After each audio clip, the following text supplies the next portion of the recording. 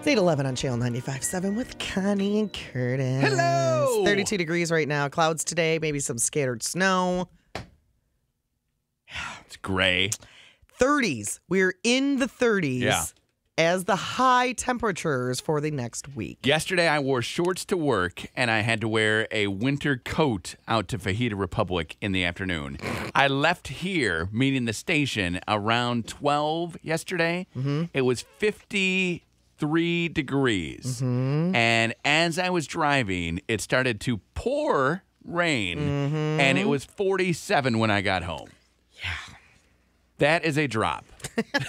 I don't like it. is. I don't like it. And I was wearing shorts, so I came in. It got super gusty downtown around noon yesterday.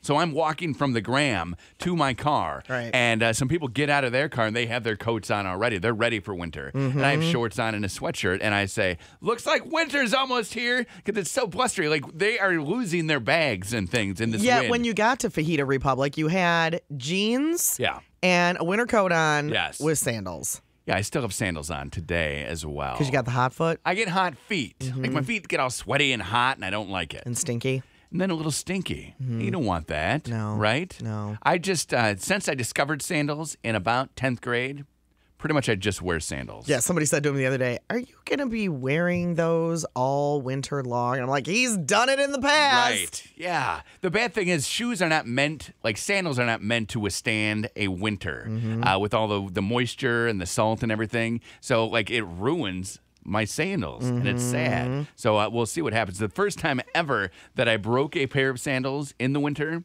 like, I bought them in August, and by June, they were done. They were garbage. And I took them to the store where I bought them and said, are these supposed to deteriorate like this in this amount of time? Okay. And they were flabbergasted. They're like, no, they shouldn't. But then it got down to, like, I had to file the complaint with the people that were going to give me new ones. Okay. And they said, well, when do you wear them? And, like, how many days a week? And I was being honest. I'm like, I wear them every day. You were being honest? I shouldn't have been, and that's the last time I was honest with someone who asked me a question in a poll or some sort of form like that, because that burned me. Oh, well, if you wore them every day, of course they were going to deteriorate. You get nothing. Oh. And I had a bad taste in my mouth then from A, telling the truth, and B, wearing those sandals. And I have not gotten that kind again, ever again. My mom used to say she loved Hudson's so much Okay. because you could have a pair of pants, you buy a pair of slacks at Hudson's. Yeah. 10 years later, you take them in and something had ripped or it had worn. And they would take them? They would take them back. There, I forget what store does that now.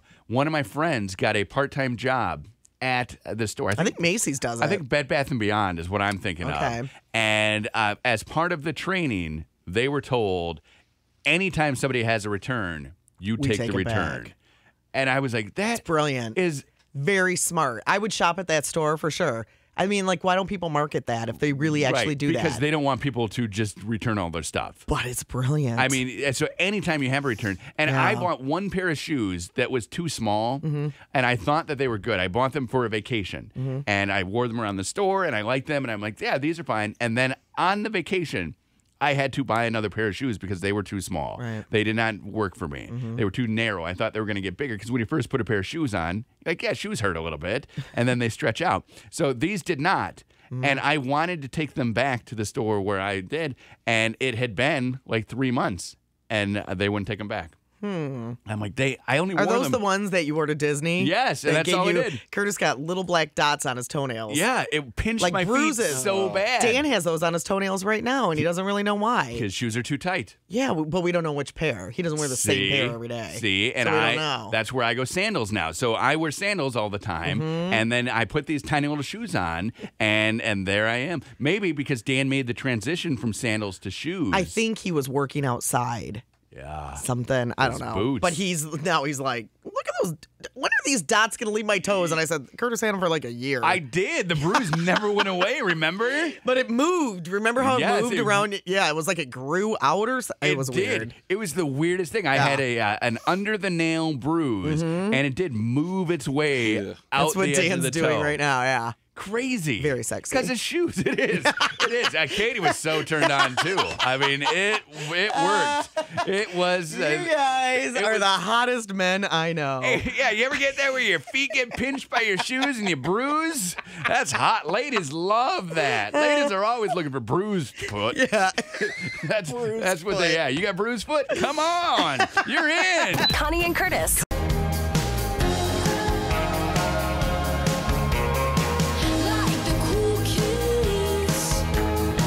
8:27 on the new Channel 95.7 on a very cold Monday. So cold. Not Monday, Wednesday. Wednesday. Wow, it feels like Not a Monday, Monday, though, doesn't it? No. Oh. It doesn't feel like a Monday. I was thinking it kind of does because it's gray and gloomy and like it's Monday-y. One of our coworkers came in today and he was saying how he, before the show this morning, early, and he was saying how he loves gloomy weather. Right. And I said, me too. Yeah, and Curtis gives me so much grief. I do, because you know what? You don't need to celebrate the crap that is the Michigan winter. You know, you get so excited. You love the seasons changing. I do. That's and your where thing. people argue with me all the time, like, no, you really wouldn't miss them. And I go, yes, no, I really would. Okay. I really would miss them. Let's put you on I Hawaii would miss them. for a year and see how much you No, miss it. I would miss it. I like the colors of the leaves. I love Right. color tours. I love cool weather. I love You love sweaters and boots. Color tours? Yes, I love sweaters and boots. I love jackets and coats and Right. wintry handbags. Yes. Ah. You love everything that reminds you of your youth. You know, if you have one good fun time something, you want to relive it and get it over and over again. I did not love handbags and shoes. Well, I love shoes in my youth. Like let's be honest. cider mills. I you love cider mills. because you did that as a kid. You did that. Don't we growing all up. love happy memories from our youth? Yeah, oh yeah, absolutely. But like, if my happy memories were sitting on a beach, I would want to. But sit I on was the beach. I lived on a beach. I was there all the time. I had a boat. So yeah, next argument, please. Okay, Argumento. you're just wrong. I like being I don't know, I like being snuggly. Okay. Yeah, and you do I'm a like to snuggly snuggle. buggly. And I like the hustle and the bustle. Like, I am dreading already the first morning where it takes me an extra 15 minutes to come into I was work. thinking about that last night because I thought maybe it was going to be slippery. Did you wake up earlier? No. No, and I'm not going to No, either. no. I can make this promise to you. I'm never going to leave my house early. Okay? Unless, like, if we get a foot of snow. If you get ready early. If we knew that, like, a foot of snow was coming. Right. I would leave my house early. But I'm just Well, we going get to here do- an hour before the show anyway, Yeah. so you have some lead time I mean, I in there. got plenty of lead And I was time. trying to figure out last night how, because it usually takes about 20 minutes to get to work, and I was trying to figure out last winter how many it would minutes take extra. forever. But it really didn't take that much longer. It would me. Like, I remember it being an extra 15 or 20 minutes. Well, that's because usually in inclement weather, you don't even slow down. No, and then I get all slidey, and then I have to. Yeah, I had my cruise locked on 83. I did that one time and realized that and that it was pouring. and realized that was a And mistake. you were hydroplaning. I was. It was dangerous. So now, yeah, I had one road that I would drive on that the plows and I got there at the same time. Yeah. And if they were going my way, perfect. If they were coming at me, I had some trouble on that road. So I have switched up my route this summer. So we're going to see, and I did it just to get ready for winter. I'm going to see if this new route is better and what there is. Because I don't know if the plows even go on these roads that I'm driving on now. I've never been on them in the winter. So we'll see what happens. But like my neighborhood, the plows definitely don't come around my neighborhood that early in the morning. Right. And there were times I couldn't even get out of my neighborhood. So we'll see. I have a new car though now, so I mean, it'll be a different thing. But I'm never leaving early. Well, good. It would throw me, even though I've been waking up at so 3:20, weird. 3:20 every day. 3:20? Why? That's when I wake up. Okay, so that's when my body tells me to wake up. 3:20. My alarm goes off at 4:25. So I always go, "Oh, body, you're crazy," and then I go back to sleep for like an hour and 5 minutes. Okay. But every single day, 3:20, I wake up. I don't know what it is. That's weird. That's like when my body clock. So on the weekends, I wake up at 3:20, and I'm like, "Phew." Maybe you're just hot or something, and that's That what could wakes be. you Maybe up. the heat kicks in at 3:20. You know, like every time you wake up, it's not because I wake up for lots of different reasons. Okay. If there's a loud snore, Dan's on you. stinky fart. Get off of me. As a fart, Something. the smell of a fart ever woken you up? Oh, all the time. Do you think you wake up from the noise of it and then you smell it? Nope. I snuggle down in my covers and go, "Are you?" Instantly awake and yelling. See? That's Disgusting. awesome, though. That's awesome. When you get Dutch I walked oven, by him yesterday, and I just stopped and looked at him and I said, "Are you kidding me?" And he goes, "I was hoping you wouldn't smell it." He was a little guy. Oh, this is the story of my life. I farted so bad in my car yesterday. So I'm driving, and I fart so bad that I know I need to let the windows down because otherwise I'm going to smell like fart when I get to the store. Right. So I'm like, I need to do this. So I am it's raining at this point. I'm at a stoplight. I roll down the window, and the guy next to me looks over and just starts laughing. Because he knew. knows. He knows why I rolled my window down. That's funny because I would never think, oh, that guy must have farted, and that's why he's rolling his window down in the rain. Do you think he really knew? Is that a guy thing? It was a my thing, so I assume that he probably does that as well. Is that what you would think, Nick, if you looked over at Curtis and you didn't know him? And Being as gassy as I am, I'm on the same page. Yeah. Yeah. Really? This guy probably knew that I was. Why else would he be laughing? I was airing out the car. Exactly. So he turned and just, then the light turned green and I drove, let a little wind get in and then rolled the window back up. I was like, okay, we're fine. Now I can go to the store. And it stinks so bad. That's weird. Because you don't want to. But I've never smelled someone who smells like that bad. It smells like fart. Right. Have you ever smelled somebody who smells like fart who hasn't farted? No.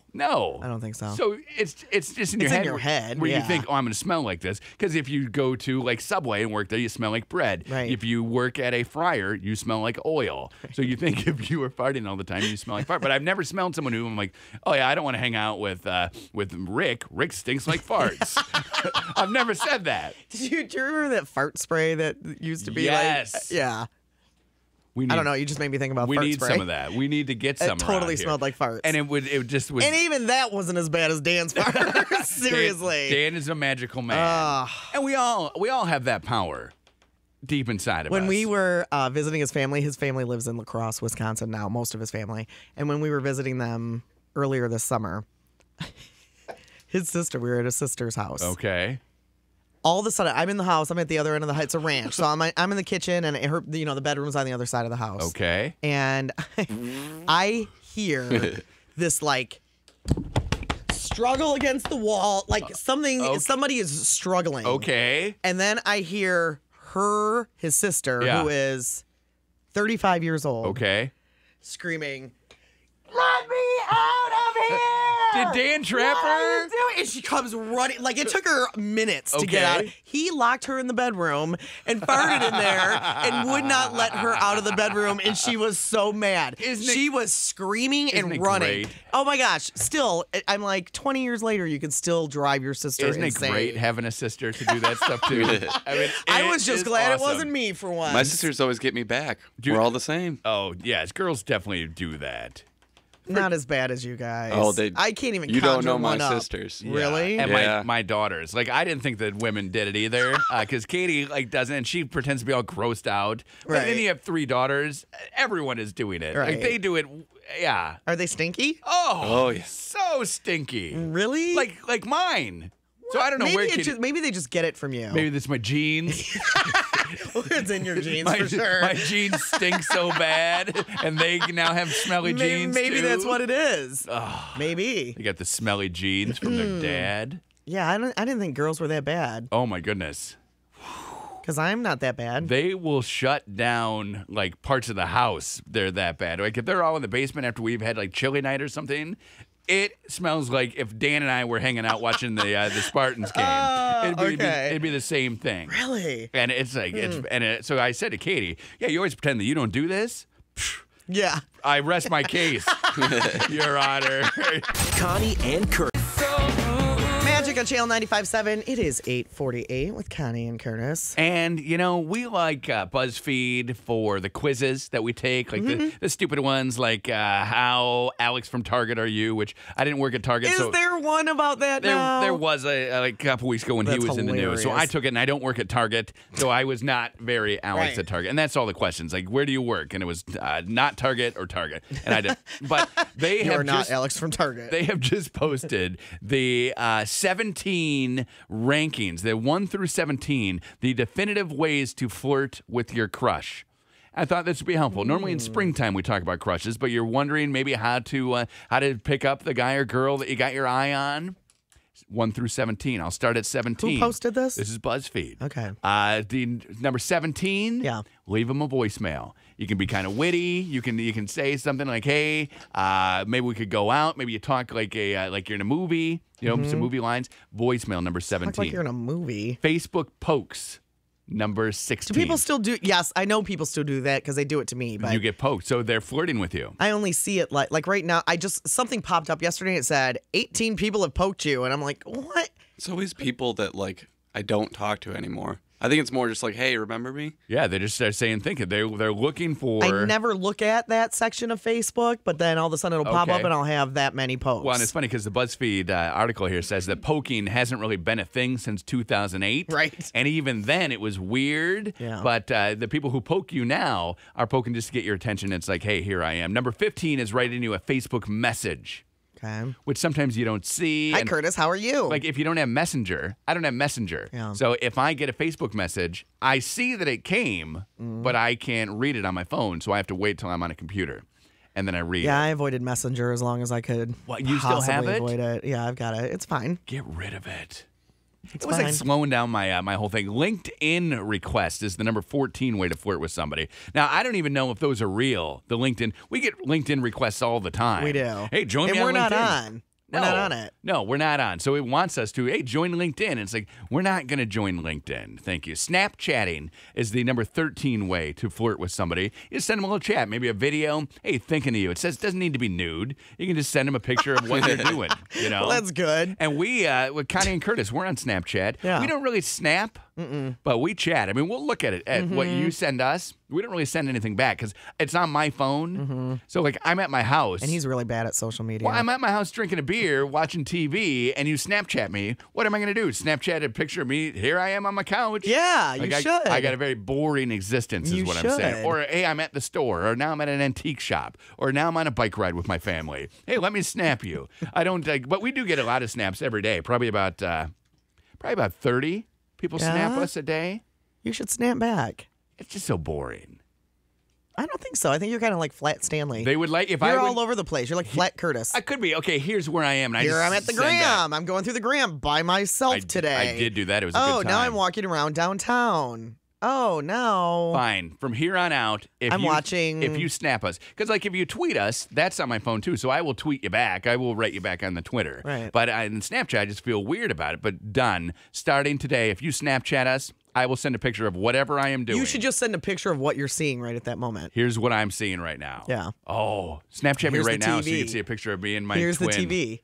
Oh, would you stop? I love it. Number 12, the number 12 way Curtis, shut your hole. is a Facebook comment. So if somebody makes something, you put a comment on it, like, ha, ha, ha, you're so funny, or that's great, or nice work. Facebook comment, the number 12 way in this day and age This is flirting. to flirt with somebody. Send them an email is number 11. Seems pretty cut and dry. You send an email and you say, hey, here we go.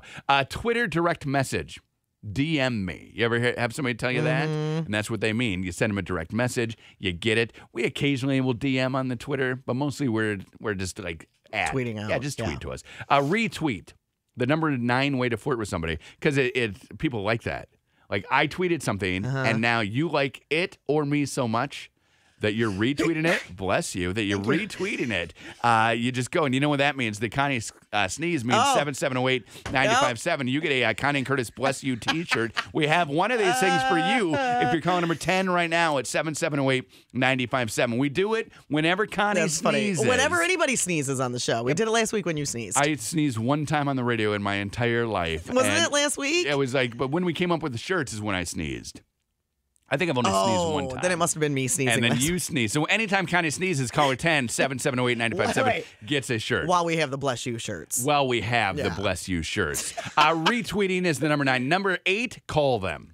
This is the first time we're speaking to Okay. someone that we want to flirt with. Is a voicemail, I guess, is one. Leave them a voicemail, but this is call them and actually talk to them. It says you can have a conversation with them. Number 7 way to flirt, handwritten note.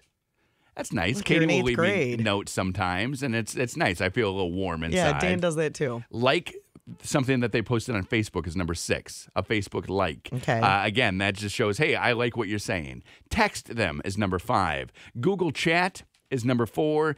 Not a lot of people are Google chatting who are not like logged into a computer all day.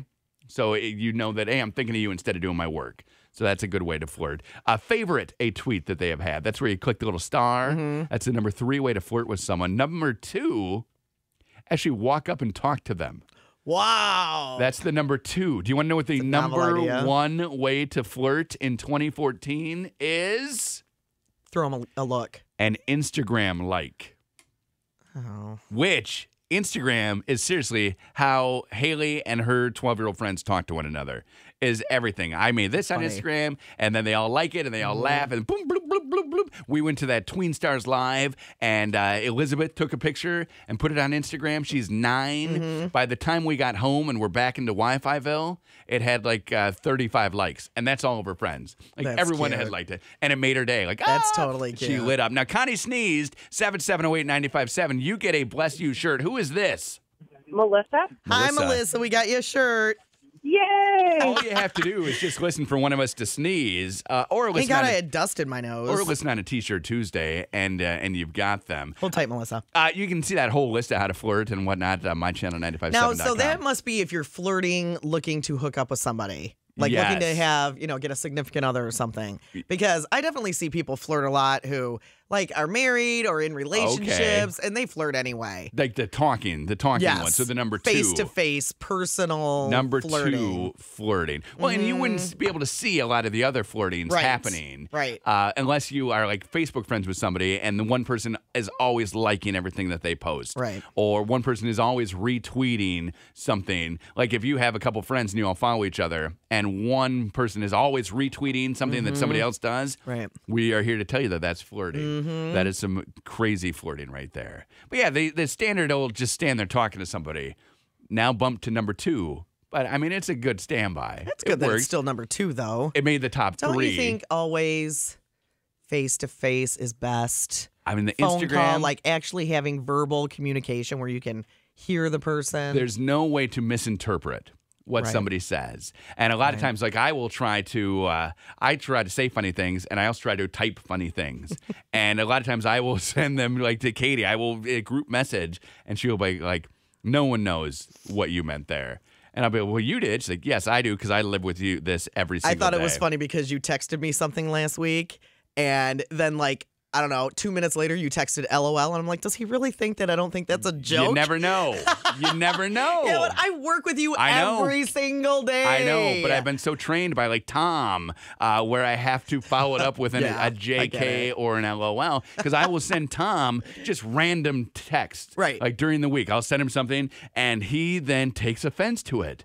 And then we'll send it back, like send me back a very long text explaining why he's doing things and why it's not okay for what I said. And yours was a joke. And I'm like, I'm kidding. And he's put so much thought into it. I'm like, if you just put so much thought into other things, like your appearance, we wouldn't have to worry about Curtis, this. Or what are you talking about? The way you speak to people. Tom looks like he's going clubbing every day he comes here. Don't you think so? But is he? No. No, but That's he what I'm definitely saying. does his hair, and you can tell his teeth are freshly brushed. But I'm saying, you don't want to look like the clubber. You want to look like the guy who's here to get the job done. And that's all I'm saying. He looks nice every day. Stop it. To you. To everybody. And that's fine. And that's just because maybe he's listening that you're trying to like cover your No, base he right does here. look nice every day. No he smells trouble. he smells like laundry. You always get so close to him. I liked his laundry smell. I've never been close enough. When we first started working here, he thought I was so weird because I would stand next to him but now he doesn't think it's weird. Now he gets it. But at the beginning, I would be like standing next to him and just sniff him, and he'd go, "What are you doing? Yeah, you are like, weird. You smell like a dryer sheet. You smell like you climbed out of the dryer." Yeah. And he thought that was so weird. So now sometimes I just put my nose. Yeah, you're right. Maybe you should blow your nose instead of sniffing in. That was my throat. Maybe you should blow it. Connie and Curtis. Connie